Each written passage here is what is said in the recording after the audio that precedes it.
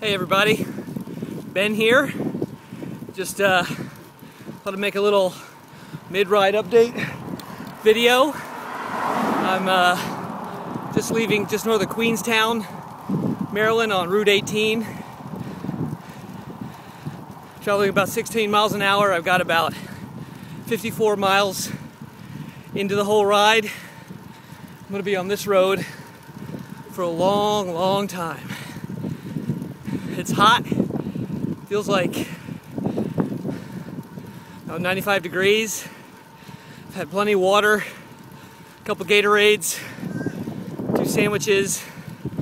I got another sandwich, a bunch of fig bars, a couple energy bars, and a shot block in my jersey. But had a lot of shade. I'm pretty much right here in the middle of the day. Not a lot of shade out here on the road, pretty much for the rest of my way in.